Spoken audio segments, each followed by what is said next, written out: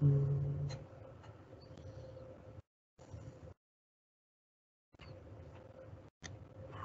we go.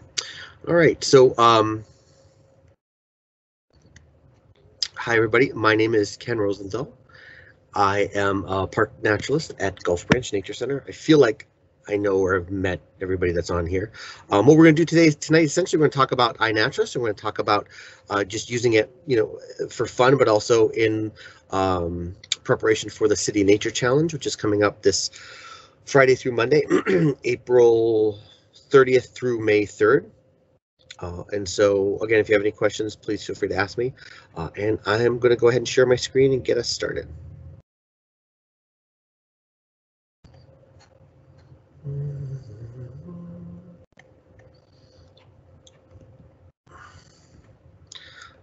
Whenever I do these presentations, I always try to pop in something that I've learned from using iNaturalist.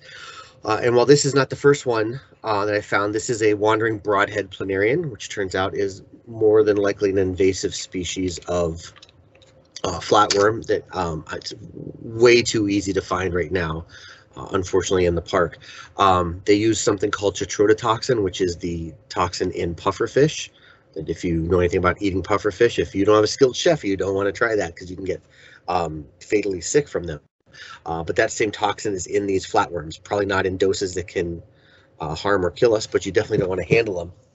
And again, all that I learned by finding this critter, taking a picture of it, and discovering what its name was, and then doing a little research on it, which is really neat.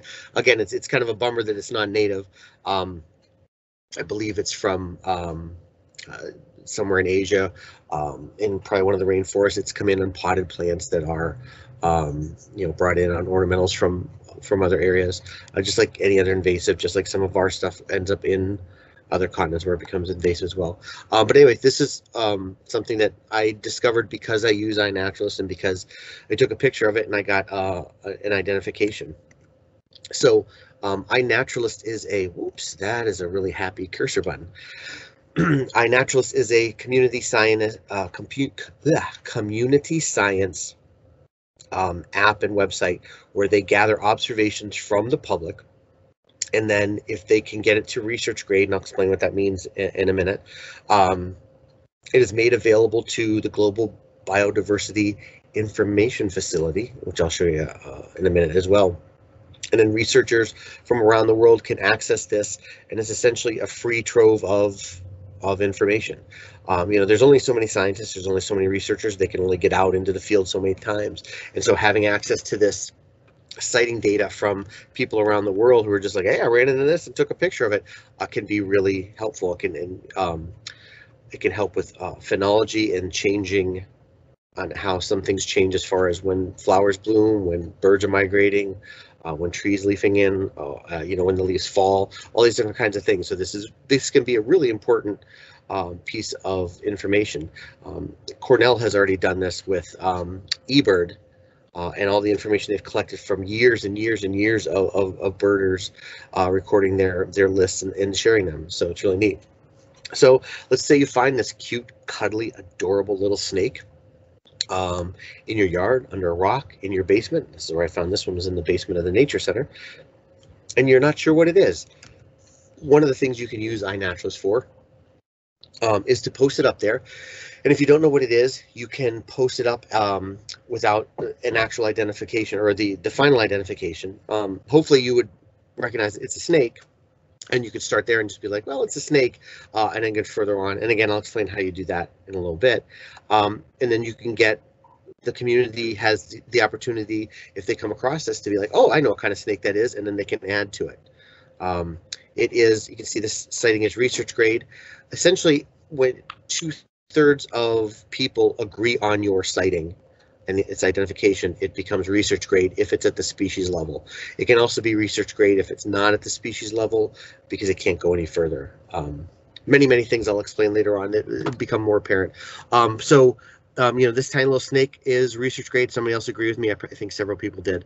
And that's really neat. And then in addition to just being a part of the data set that goes to the Global Biodiversity Information Facility, there are other projects that people start, and it can go into those as well. We have several projects in Arlington. There are some that, I don't know any of the people that started these, but every reptile automatically goes into the Global Reptile BioBlitz. I added it to these two because I'm members, and so I keep up with adding anything I find in Virginia into the Virginia Biodiversity Project, and anything I find in either my house or at the Nature Center, which was an old house, I add into this Never Home Alone project. And then, if you go all the way to the bottom, there is a checklist of what is in your observation. This is where it gets really fancy, so if somebody's an observer, they want to see all the criteria that it meets, so that's all right there. Oh, it's what I'm doing there. And so that's all right there. And then this says right here, this observation is featured on one site, and again, GBIF for the Global Biodiversity Information Facility.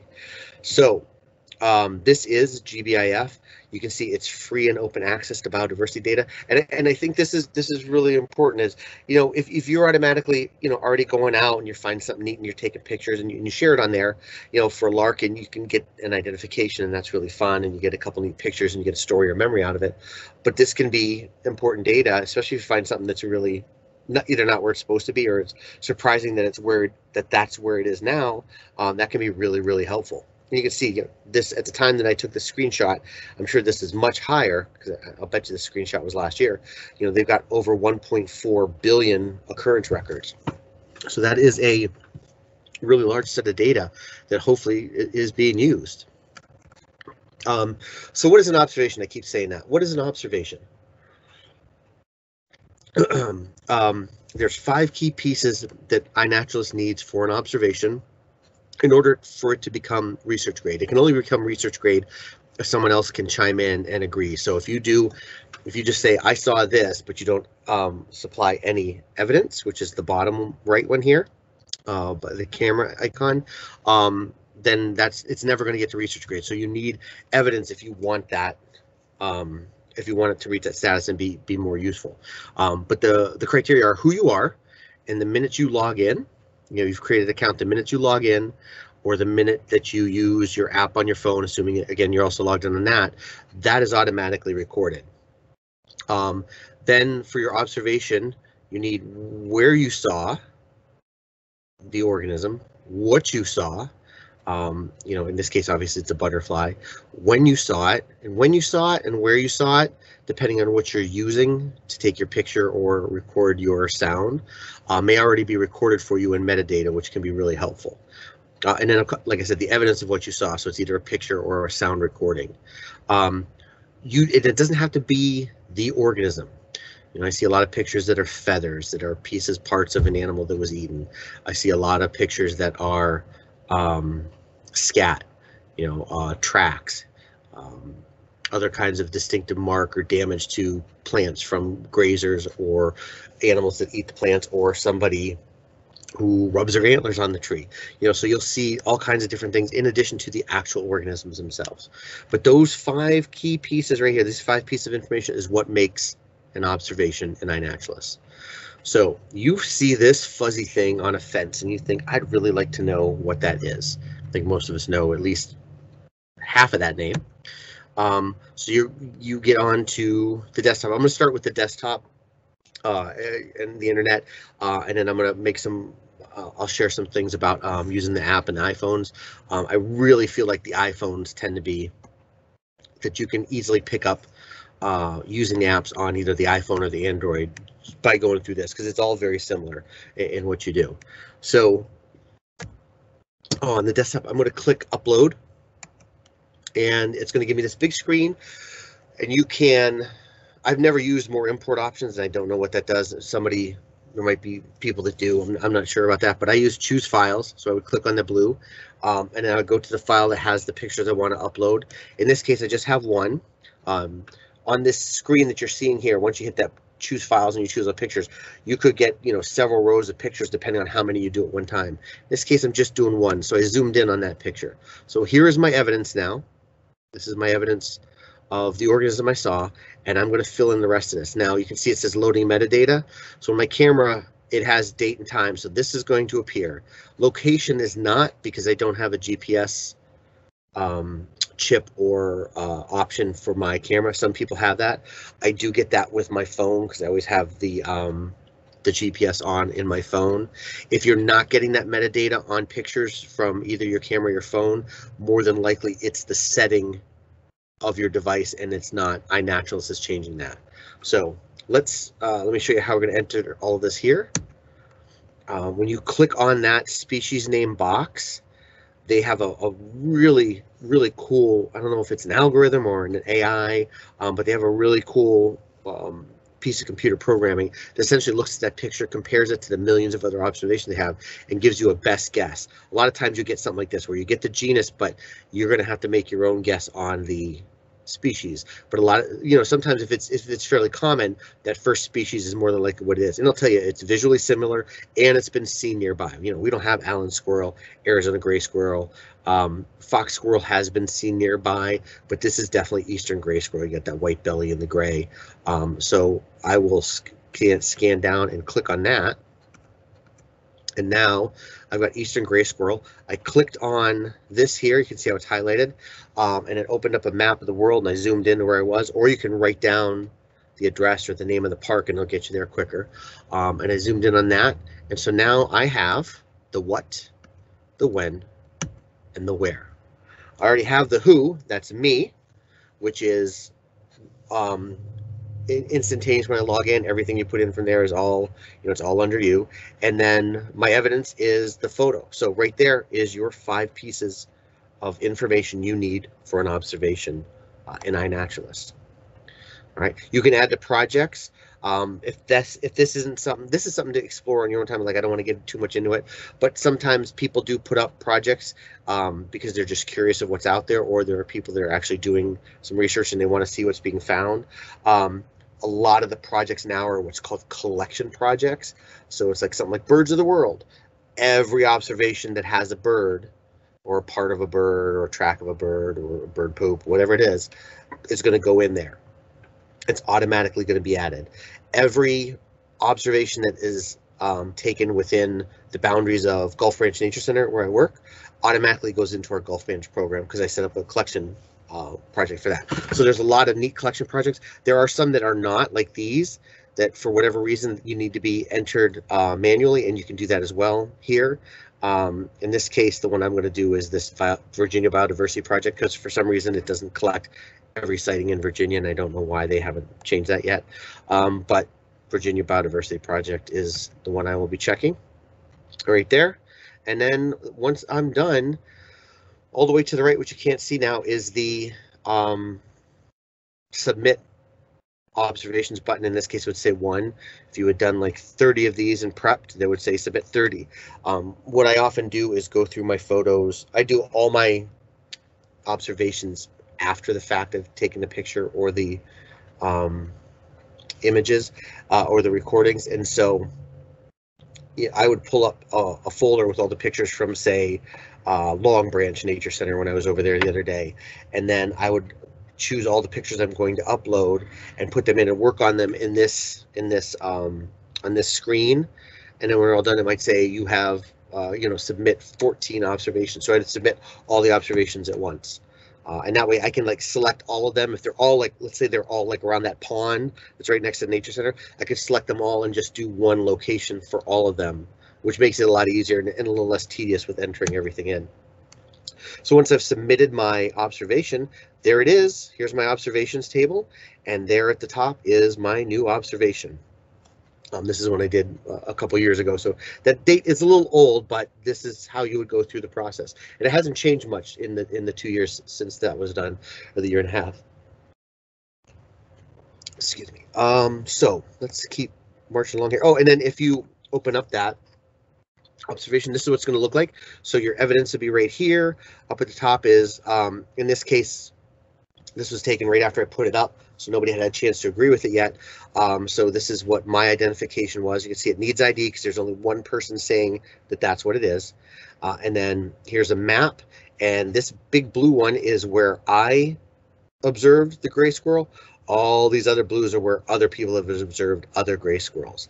And so it can be really neat because sometimes you get a lot of maps like this, like for dandelions and other things like that. And sometimes you get a map like this and there's only one or two, and you've seen something that not a lot of other people have seen and reported. And that's always really cool. And here's the address or the name and location, when you observed it, when you submitted it, and then there's your name and information there as well. And then down here is the projects. And in this case, when I put this in, I added it to the Virginia Biodiversity Project. It automatically went into Biodiversity and Gulf Branch, and that's really cool. Whoops, quit doing that. The other thing that's neat is now there's another Virginia Wildlife Project, and it automatically takes them in, so that one would pop up as well. Right. And you can scroll down here. There's like top identifiers of eastern gray squirrel, like by number, or the person who's identified the most eastern gray squirrels. And you will occasionally see, like when you get updates, and it'll be like somebody went through and identified the same organism on all the years. And I always feel like those are people that are like trying to stack themselves into being the #1 identifier or something. And there will be they'll have the top observers as well. So those are always fun. This is my iPhone. This is where the screen came from. It's not. I think it's very similar to the Android, and I'll show you in a second another way to learn about this as well. But this is my iPhone. I've opened up the iNaturalist app. You can get the iNaturalist app from the Google Store, the Apple Store, wherever you get your apps from. It's going to be in there. Just search iNaturalist, and it'll be there real quick. And it's free. So if there's something that says iNaturalist trying to make you pay, that's not the right app. So I've got my app open. The app is really mostly about making observations. It's very much not meant for you to explore and look at your data and look at everybody else's data. It's not the same interface as the computer. So what you're going to do to make an observation is you're going to hit the observe button right here. Now, again, as I mentioned, I don't like to miss stuff when I'm out.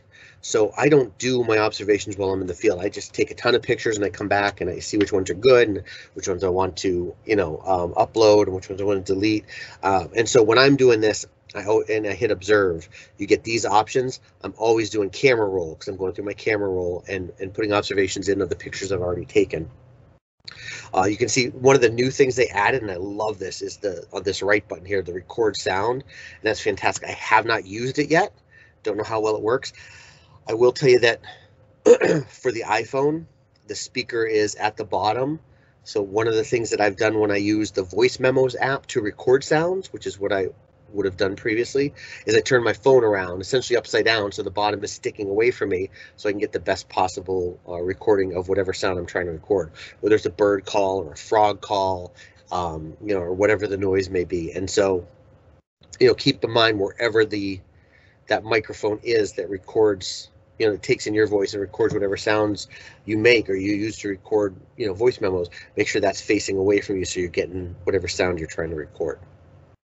And then, as you can see, there's also camera, so you could do the camera as well. And then no photo. It's just, you can make casual observations. Hey, I saw a deer today. I didn't get a photo or a recording sound, but I want to mark that. You certainly can, but there's nothing for other people to look at, to confirm, to help identify with you. And so it tends to not be very, my personal bias is it tends to not be very helpful. If it's a way of for you marking the things that you've seen, by all means do that. It's because it's a casual observation. It's never going to get research grade, so it won't be part of that bigger picture. But it certainly helps to make a list for you, and do what you want to do and get out of iNaturalist. Make sure you're using it for you as well as, if you're contributing to these community science projects. So this is what it looks like on the iPhone. Oh, and then if you do the camera roll, you can submit up to 4 photos at one time. When you are using the desktop, you can use as many photos as you want. I've seen some that had like 15 or 20 photos. Sometimes very worthwhile, sometimes not so much. If you're going to use more than one photo, try to make sure you're showing something different in each of the photos. Make it worth putting it up there. Unless it's really cool and it's like a fight between 2 animals, then just put all the pictures up, because somebody's going to enjoy that. One of the ones I saw with like 15 or 20 observations was this really interesting type of, I think, an eagle that had picked up a cobra, and somebody had gotten these really nice snaps of it flying away with this cobra trailing from its foot. And it was just really cool images. So there are nice tutorials on the iNaturalist.org on how to make an observation with your iPhone or with your Android. And again, like I said, they're very similar. You know, there's always going to be a few differentials, but you know, they both have 8 steps. You know, they both start by tapping the observe button. So it's going to be very similar regardless of how you do it. I want to make a quick mention that the City Nature Challenge starts Friday and it runs through Monday. I will be at work at Gulf Branch. I should be around all day Friday. Definitely be around all day Saturday because I've got a couple programs in the morning. One of them is an iNaturalist program to do this in person. So if you want to stop by either day for a little more help or with your phone or some tips, or just, you know, have somebody that's nearby so you can do a couple of observations and make sure it's good, please feel free to do that. If you want to email me, let me know ahead of time when you're coming, and I can let you know if I'll be around or not. But I'd love to help because, again, I really enjoy this kind of stuff. This is one of my favorite things to do. The other thing I want to do is I'm going to go through a few tips for taking photos and making sure that you know, get the best out of it you can. We all hope for that really good photo where it's very obvious what you're seeing. In this case, this is a 12-spotted skimmer. I was very, very pleased with this picture because I spent 20 to 30 minutes slowly walking towards the dragonfly, picture after picture after picture, getting bigger and bigger and bigger. And this was, I think, as close as I got because I didn't want to disturb it. But we all hope for that kind of picture. You know, we all hope for this picture it's going to be. But you can take a picture like that and still not get to the species level. On the left is a xanthotype, xanthotype moth. This is the kind of moth that if you don't dissect certain important parts of it, you're not going to be able to tell the difference between the species. I've seen a moth guide that says you can by the coloring on the wings, but everything I've read that's not very accurate. And so sometimes you have to be happy that even though you got a good picture, you're only going to get it to the genus level, or maybe even the family level, you know, depending on what you've taken a picture of. It's still exciting. You saw something, you got to include an observation. But sometimes, yeah. Now on the right, this is a crow. Everybody's like, yeah, it's a crow. Well, we have 2 kinds of crows in Northern Virginia. We have American crows, and we have fish crows. And so if you can get that call, the difference between and that's going to help you. But if you just have a picture like this and, you know, no sound, or you don't have a note that you can make that says what sound you heard, the closest you're going to get is the genus, which is Corvus, because we do have both of those kinds of crows around here.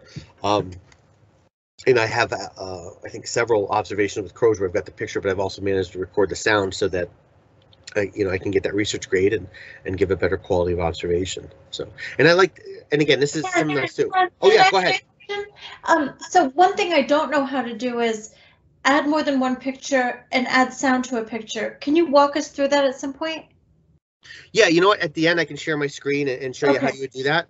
Absolutely. I hear what you're saying here, and I've read that before, but I don't know how to do it. Yeah, no, that's no problem. On the phone, when you're scrolling through your camera roll, it'll let you select up to 4, and each time you touch one, you get this little blue circle with a check mark. I'm assuming it's something similar on Android. When you do it on the desktop, you just stack them on top of each other. And I think I have something I can show you how to do that. Oh, I'm seeing that there's another. I want to make sure I'm not missing any comp. Oops. Can you all still hear me?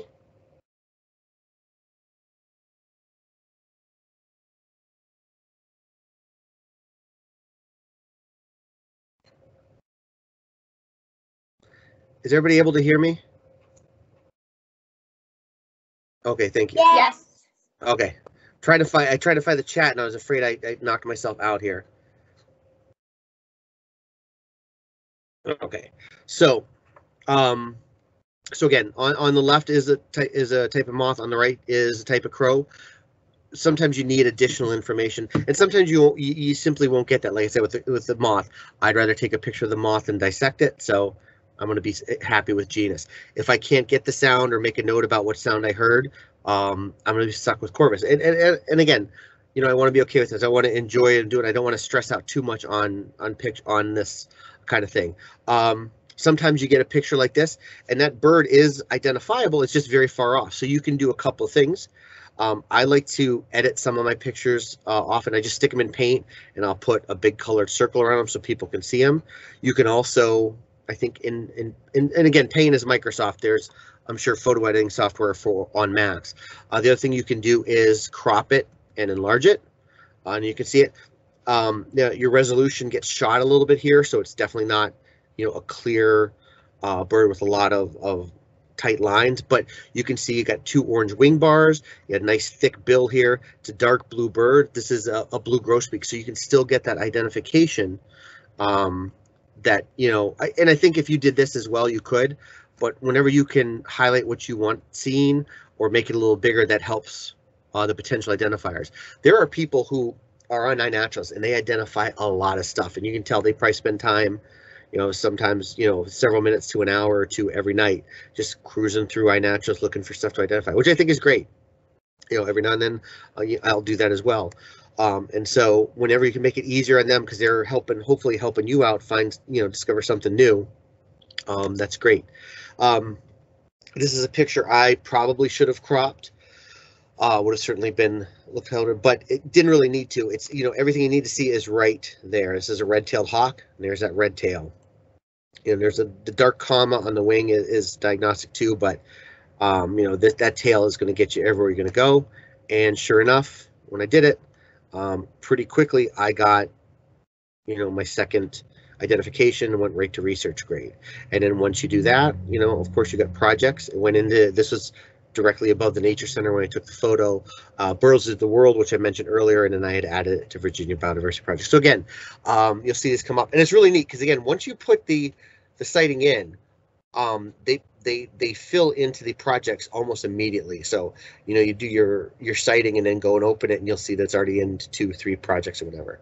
And then again, here you can see all the quality of the oh, oops, sorry, I never plugged in. My screen got dim there, and I don't want to lose power. You can see the quality of the data and all, you know, the different things, and, you know, the data's accurate location, all these kind of things, and it's been submitted, or, you know, to the GBIF. Don't poo-poo your pictures because you don't think they're good enough. Certainly, I'm not going to get this on any of these pictures on the cover of a magazine. I probably wouldn't even use them in one of my own articles, unless I was talking about iNaturalist. And here we are. But these 3 are all the same bird. It was poor lighting. I'm not a very good photographer. The minute it gets cloudy or it's in the dark woods. But through these, I put all 3 pictures up. I cropped them so you just can see the bird. You know, in this picture, you can see the spotted breast. You can see there's a little bit of a line through the eye, which you can also see in the 3rd photo. The 2nd photo, when the wings are down, you can see the marking on the upper part of the wing in flight, which you don't see when the bird is walking on the right. And on the right, you can also see that it's a 2-tone bill. And this is a spotted sandpiper, which I knew. Give me a second, Ruth, and I'll answer that question. This is a spotted sandpiper, which I knew from identification, but just because I know it doesn't mean when I put it up on iNaturalist, somebody else is going to. But with the 3 pictures, I was able to get someone else to agree with my identification and get it to research grade. And again, I don't lose sleep at night if I don't get research grade on all my identifications. I have a lot of pictures that weren't very good. You know, sometimes it's like cooking pasta where you just throw the stuff against the wall to see if it'll stick. Sometimes it does and sometimes it doesn't, and I'm okay with that. Ruth asked if someone else can add your observation to a project you didn't select. Ruth, yes, somebody can. Well, if it's a collection project, your stuff is automatically going to go in, but to actually manually add it into another project, I don't think they can. I think only you can do that, but a collection project stuff automatically goes into. Oh, and then, you know, here's my projects: Birds of the World, Limestone Park, Alabaster, and Alabama. And I think there's actually an Alabama biodiversity project that was started since then, and picked that up as well. So a new project, like if somebody started a project today and was like, I want a project for everything that was seen in Arlington ever. That's going to go, when they start that project and do the collection, it's going to collect every sighting of Arlington, not just from the point of the project being started, but all the way back. You know, if you had an old, sepia tone photo from 1903 of some kind of woodchuck, of a woodchuck, and somebody put that on iNaturalist with all the proper information, and then and that was in Arlington, then somebody started this Arlington project, it's going to go all the way back to that as well. So, you'll find sometimes that new projects crop up on your observations, because even though they came in after you made the observation, your observation falls into the collection parameters for that project. A lot of times, people see a flower, they see a plant, they see a mushroom, and they want to get an idea of what that is. And I know a lot of people like to use iNaturalist just to discover new stuff, and it's got a sister app called Seek, which I think is good, but sometimes I think Seek is a little too quick to identify things and get some things incorrect. But if you're trying to identify a flower, and this can be true for anything, if you're not really sure what it is, get multiple angles. But if you're trying to identify a flower, this is common milkweed that I took a picture of. I didn't just include a picture of the flower and what the flower looks like. I also included a picture of the whole plant, and that's going to help your identifier. Only one picture can show up at a time. So I started with the flower because I like that better. I think that flower picture is more inviting to identification than the entire milkweed plant, but I still got my identification, and I still, was able to get somebody to make sure, confirm what I thought the plant was. In this case, I only did one. I often recommend this, especially for trees, because sometimes you get a picture of leaves, you get a picture of the bark, you can step back and get a picture of the whole tree and how it's shaped.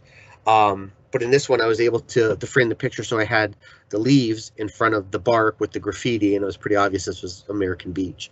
So, however you can frame the pictures, but the more information you can cram in a picture, or more pictures with more information you can include, is going to be really helpful for potential identifiers. And then a mushroom. Again, this is another one.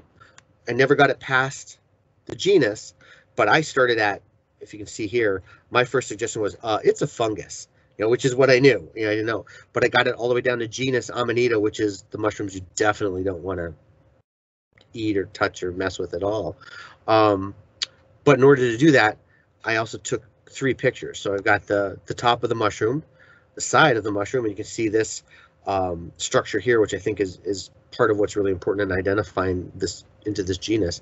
And I got an undershot of the gills as well, so you can see what they look like when they're open up. And so whenever you can get multiple angles, fungus, this can be really important. This can really help people that are trying to identify your photos. Make sure this, you can see I did this like half an hour ago, just before I happened to spot this, and I was like, oh, this is perfect. Make sure people know what you're looking for. When this image just showed up, ignore everything on the right for a second. When this image showed up in the identify field, actually, if you guys can see my cursor right above the midline here, you can kind of make out in the background there's the word identify. You can just see a little split piece of it. That's what I click on, and then all the latest observations come up, and I can look through and see what needs identification and what I actually would know to identify. This image was up in there, and I was like, which bird do they want? Because it said laughing gull next to it, and I'm like, I don't even know if there's a laughing gull in there. So I open it up. This lower left bird is, I'm pretty sure, the laughing gull. The middle and bottom is a tern, and the right's another tern, and the back, all 3 of these are American white pelicans. So if you don't mark on that picture, it could be hard for people to tell. Now, in the description here underneath the map, you can see they wrote left foreground, which is helpful. So I don't know how much people actually use that, but it is helpful. So that tells you which bird they're looking at. But again, this is one of those things where, I was telling you, I like to mark the picture if possible. So if I take a picture of a whole bunch of birds, I can't just submit this picture and be like, yeah, the American robin that's in there, because obviously, one, you're not going to find a robin on the ocean waters. But you really want to make sure that people know which bird you're looking for, because you can see there's a whole bunch of birds here, and there's actually 3 species in here. But of all these birds, I want this tiny little one right here to the right.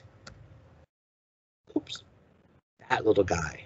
And again, the resolution here is horrible, but you can see enough of the eye, shape of the head, and the 2-tone of the bill that I could get agreement that this is a common golden eye. Now here's another picture of the same group. That common goldeneye is, I think, off to the right. But another picture. There's also 3 species here because in addition to these the majority of the duck are scops. Some of these big ones, like on the right here, that look like small dark Canada geese. These are brants, and then in the middle upper right, the middle pack here, you can see there's a bufflehead with that really bright white head that's preening itself. And there's a couple more bufflehead to the upper right. Those are females. So, you know, if I put this picture up, which do I want to identify? So cropping the picture where I can more easily pick out individual birds, and then taking that crop and circling the birds I'm indicating. So these are the brants, which again, like I said, are close relatives of the Canada geese, and these are the scops. And so that's how I put these pictures up on iNaturalist. You don't have to do that. You know, if there's a bunch in there, you don't want to mess with it, by all means, don't have to. I'm, you know, trying to make sure that I get all the observations I want, and also that people can see which ones I'm trying to highlight here. The other bit about this picture is both of these bottom pictures would be the first picture when I put them in, and then I'd also include this back one here. So I'd use this back one in multiple observations to make sure that people can see size and scope and see the picture without the circles as well. Are you guys hearing that sound? I don't think I shared sound. So you got a big blank screen there because I was playing a frog sound. And this is something I recorded in the old days, back when iNaturalist was young. What you had to do was record a sound, upload it to SoundCloud, and then from SoundCloud upload it to iNaturalist, which was 37 steps and kind of a pain.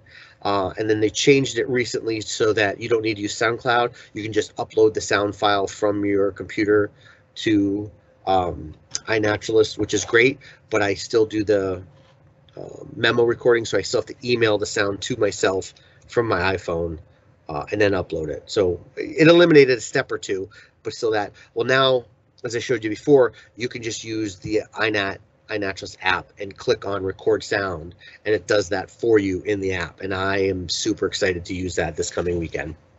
Like I said, I haven't tried it. I'll try practice it once, but I really, really enjoy the idea of being able to use that. So again, you know, frogs, birds, anything that makes a noise, you can record them.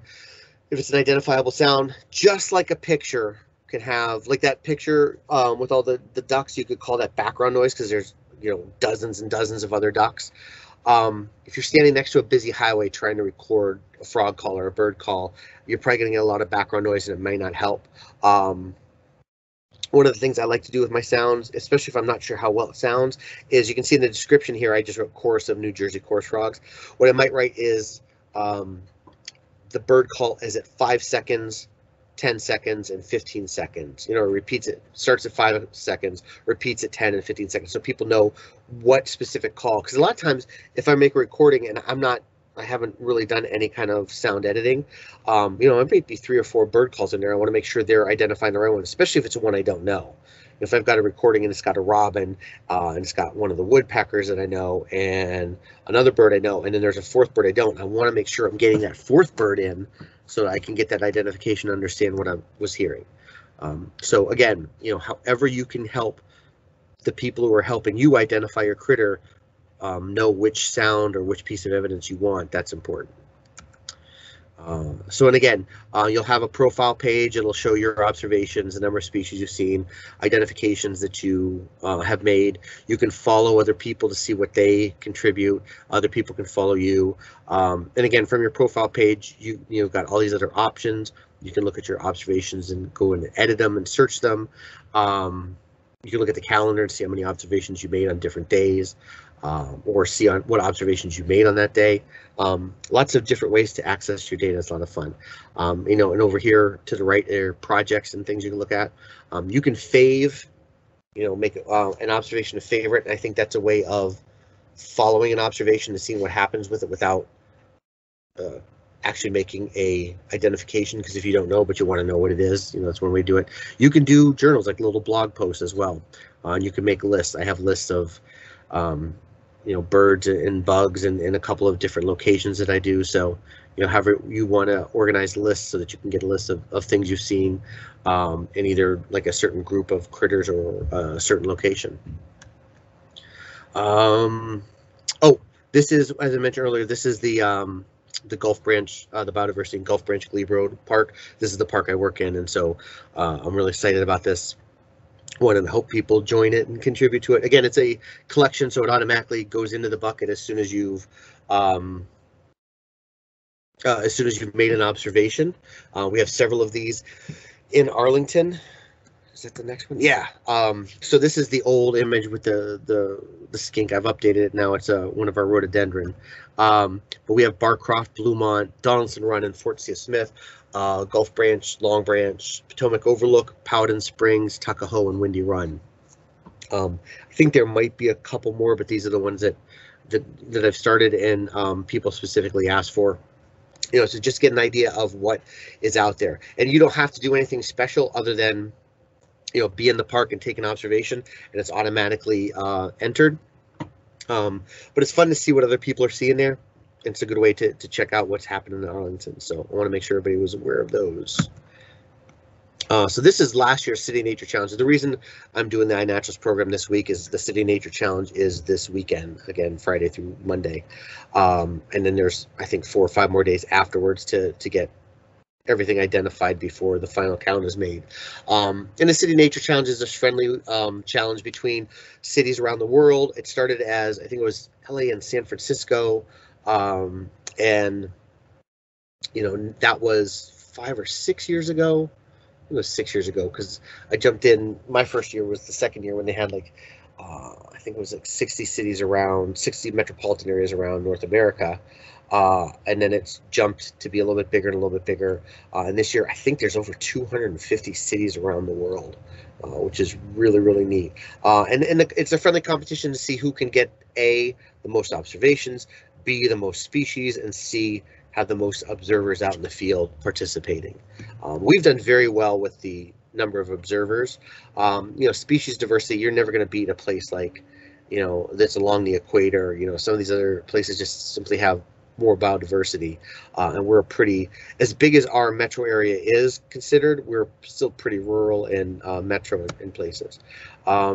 So you can see these are our numbers from last year. We had over 28,000 observations made by over 1,100 or 1,600 observers, which is really neat. Really neat. There's a lot of people out doing this over the 4-day weekend, which is cool. And again, this is a collection project, so not all 1,655 observers knew necessarily they were doing it for the City Nature Challenge. Excuse me, but I guarantee it was way more than a simple majority were doing this as part of the City Nature Challenge. So this is our area for the Washington, D.C. metro area. You can see it's a very forgiving metropolitan area, and we're butted up against Baltimore, which is also in the competition, but it goes right up to through Maryland. There's one county in West Virginia, several in Virginia, some more in Maryland over here. So really neat area. So you can go some pretty neat places and still be part of, contributing to our part of the City Nature Challenge.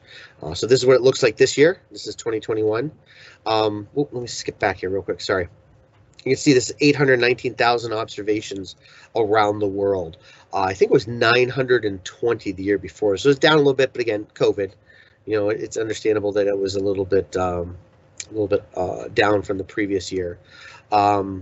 We were at 28 here, and I think we had 30 the previous year. So hopefully both those numbers will go back up this year. This is the City Nature Challenge 2021 project. You can join. It's got a nice number of people that have already joined it. And then this is our little neck of the woods, the City Nature Challenge in DC. Again, got about 180 people in there, which is great. So I hope that everybody will consider joining in. It's funny, if you look at this, the countdown, it doesn't show the countdown. So I was looking at the countdown here, or on the City Nature Challenge website. It was like 13 hours, and I was like, 13 hours? But in New Zealand, it's 13 hours. For us, it's roughly a day. It'll start at midnight, 12:01 a.m. tomorrow. That'll be the beginning of the City Nature Challenge. So that'll be, which I say tomorrow, but it'll actually be Friday. But that'll be pretty fun to do. And here's a map of all the participating cities. You can see it's definitely very heavy North and South America, but we've got most of the continents involved there. There had been participants in one of the research stations at Antarctica. I don't see that on the map. I don't know if I cut it off. It was hard to get the whole map into the screen grab I did, but hopefully they'll do that again. I always like looking at some of the other projects to see, like, you know, what's showing up in Australia or on this island out here. You know, what's showing up from Japan. What do they have in Russia, Europe, South Africa? And again, I always like checking the Antarctica one when they actually do it. One last thing before I take some questions here. You don't have to go. Oh, I want to say this now because I forgot. You can take pictures of captive or cultivated critters or plants, but you need to mark those, and there's a place to do that when you submit your observation. You can also, when you submit your observation, you can have it open to people, the location. You can have the location obscured, so it's somewhere close by, but it doesn't show up exactly where you took it. If it's on private property, if it's an organism that you don't want everybody to know where it is, or you can make it private and not show any of that information. That might inhibit people from actually being able to identify it. But if you feel that strongly about that particular observation's location, you can make it private so no one will be able to see it. When you contribute them to a project, if you join the project, you want to pay attention because sometimes it'll ask you if, you know, stuff that you submitted to the project can be, the location can be shown, so keep an eye on that as well. So where should I go if I want to make observations? You don't have to go very far. As I mentioned before, this is one of my, or I don't know if I mentioned it, but this is one of my favorite projects. It's Never Home Alone. It's the wildlife of homes. You know, stuff that you see in your house. I live in a house that has a lot of holes in it, and we get a lot of interesting critters in it. The Nature Center is a 100-year-old bungalow.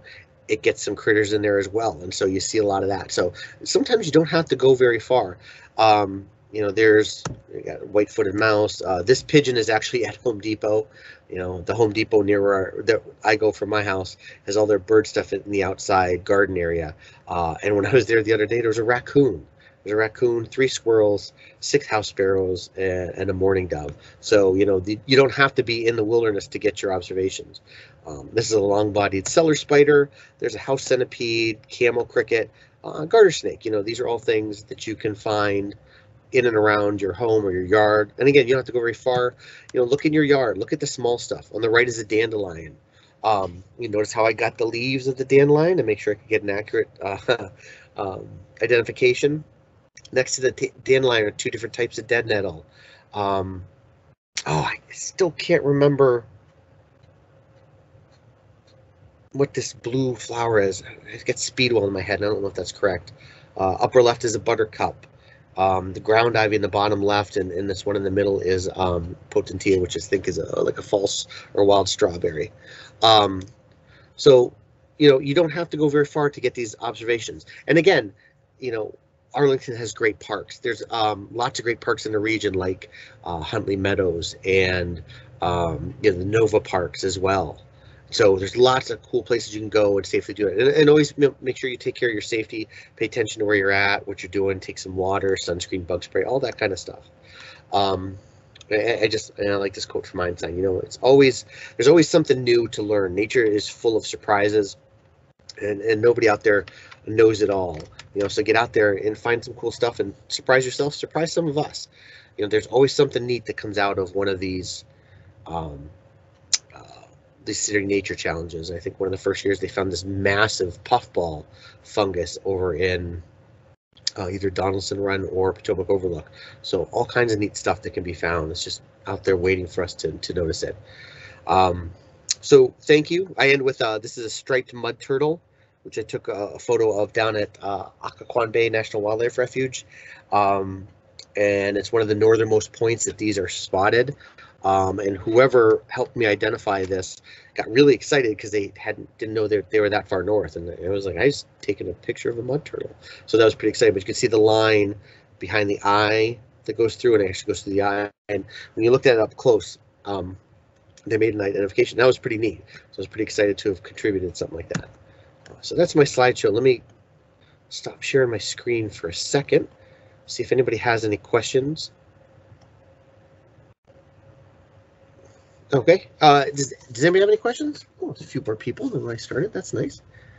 Go ahead. You feel free to unmute. And you can let me know what your question is.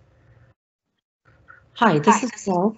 I'm the park steward at Brandywine Castle. Okay. Are you getting feedback?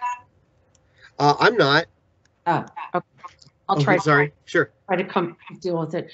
Could you please create a project for Brandywine Castle, which is part of Madison Manor Park? Yes, I can. Let's do that offline. Okay. Yeah, I get story time after I'm done here with my daughter. So, but maybe we can set up a time to talk one of the next 2 days, and I can help you do that. No problem. Okay. Yeah. Is it obvious?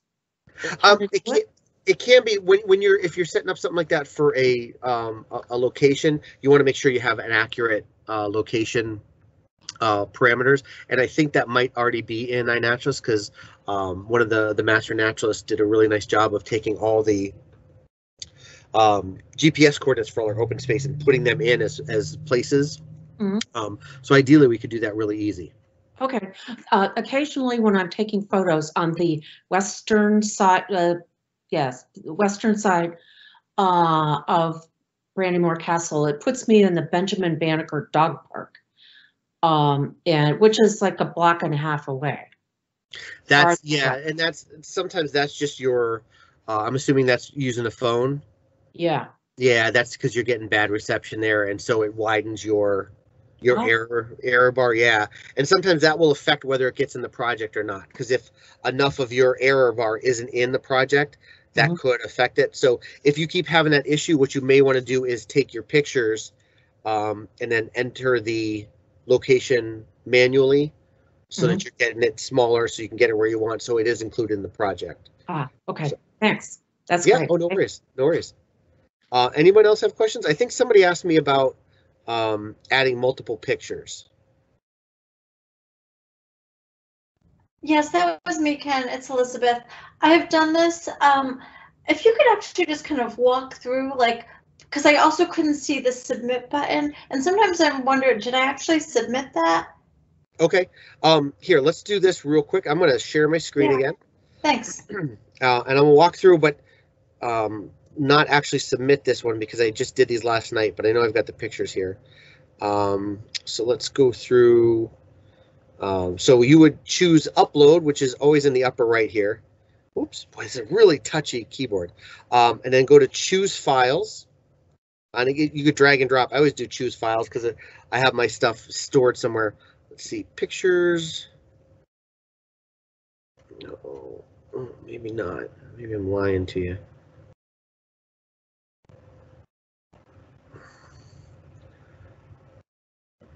Where did I do?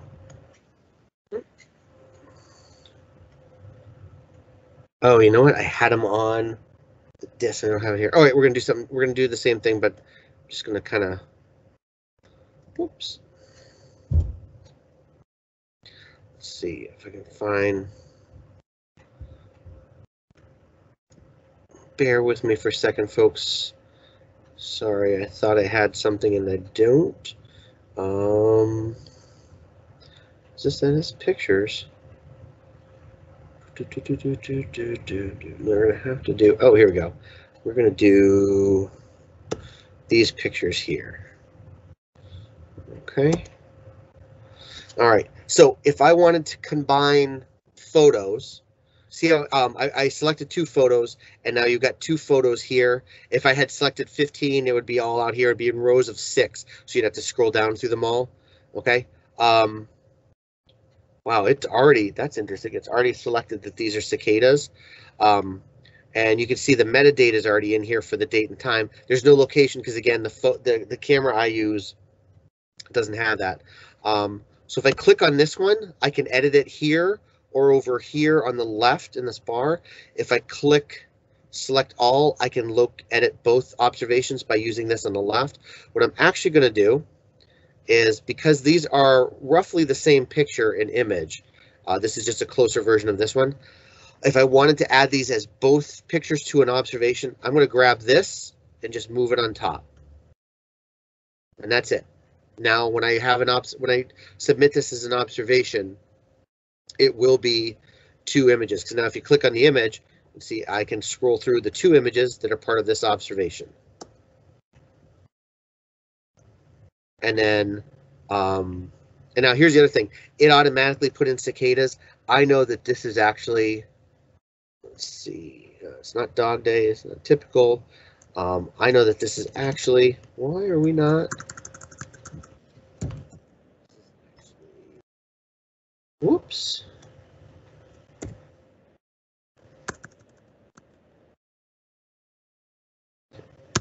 Magis cicada, so I could change that. So now I'm at periodical cicadas, and then for my location, I'm going to the world, and you can scroll.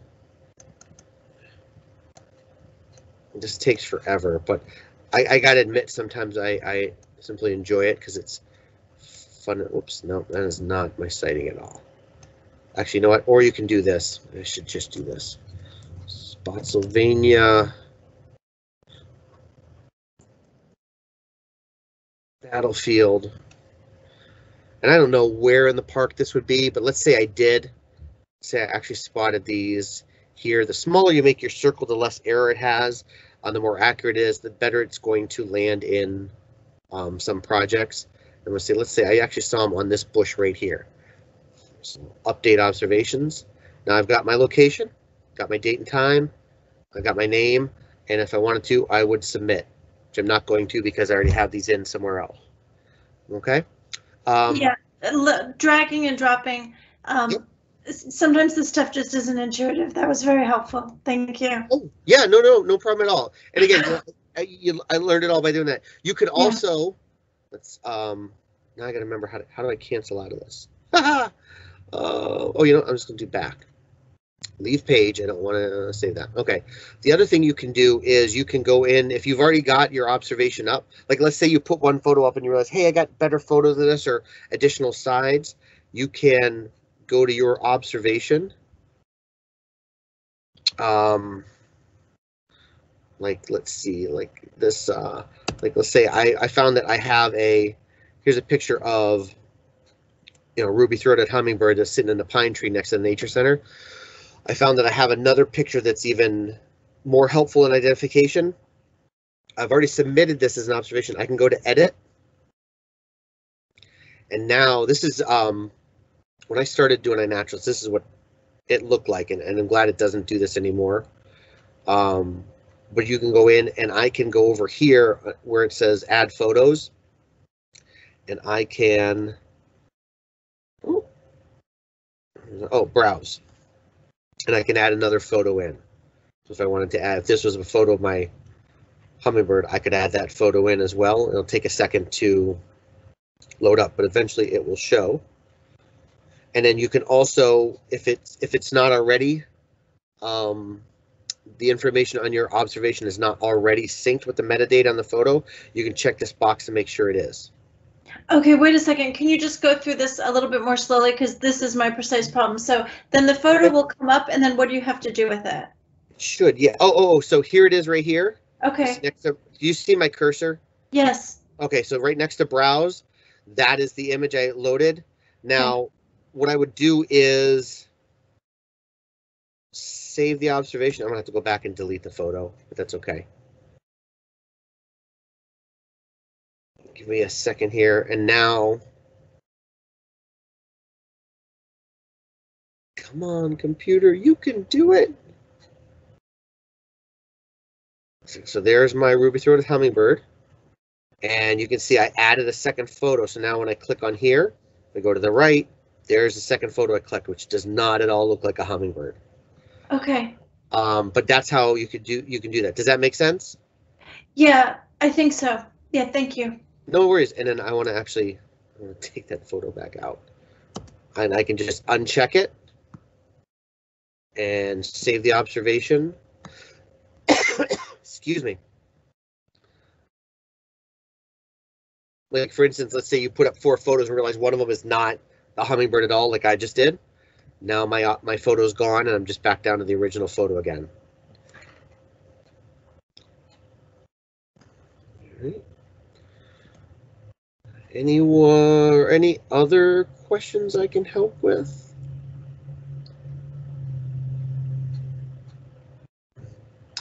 Joe Allen, I will say, just email me after the program is over. Just email me and I'll respond to you. We'll set up a time to set up that project.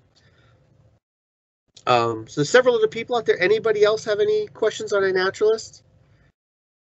And again, if not, as I mentioned, I'm around all day Friday. I'm around all day Saturday at the Nature Center because we're open now Thursday through Saturday, 10 to 5. So if you want to pop in, you can email ahead and make sure I'm going to be around and available or not in the middle of something. But you can pop in and, I can answer any questions, or we could go out into the grounds and do a couple of observations and make sure that you're comfortable with it. Thanks, Elizabeth. Okay, whoops. That's not what I wanted at all. There we go. All right. Anyone else? Well, then I'm going to say thank you all for joining me. Hope you have a wonderful day. Hope you all join iNaturalist and get on there, do some observing, and get out for the City Nature Challenge this weekend. Thank you. Have a good evening, everybody. Thanks.